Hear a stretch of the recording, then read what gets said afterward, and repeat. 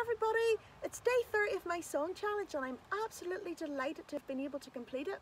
This challenge has been great for me because it's given me the opportunity to sit down, practice, learn some tunes and play for fun. That's something I've not really been able to do since I came back from uni 4 years ago because I've been playing at weddings or teaching or playing at concerts. So, I have come to my favourite spot in the whole farm for my final video. It's also Suzanne Robson's birthday. Happy birthday, Suzanne! So I thought there was no better finisher than this big arts festival favourite.